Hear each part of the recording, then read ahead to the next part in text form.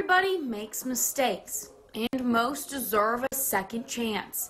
That is what the Jails to Jobs program is all about.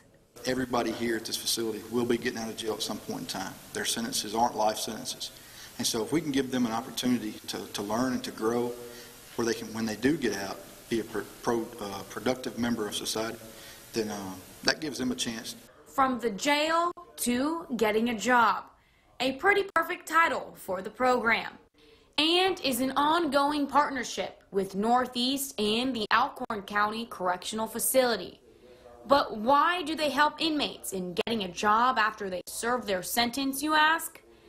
Well, because they are trying to change the shocking statistics. The ideology is that we lower the recidivism rate. 77% of people released from incarceration end up back in jail within 5 years. And the number one contributing factor that's statistically shown to reduce that is education.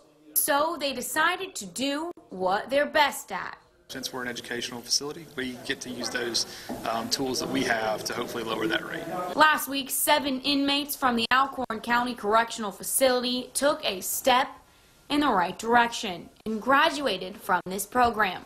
And this is where the inmates walk up to receive their certificates, a certificate that signifies a new start to their career. And so basically these guys are having full-on college professors come in and teach, as well as professionals within the community.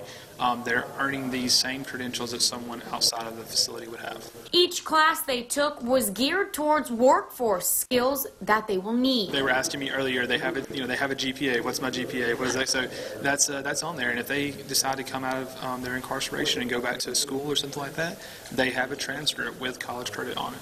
The program is a win-win for everyone involved. It's a great opportunity for the inmates. It's a great opportunity for Alcorn County. This was the 3rd class of graduates, and not the last. We are actually reaching out to some county jails. This is just a beginning, really. The previous graduates have been released from jail, and not one has returned to custody.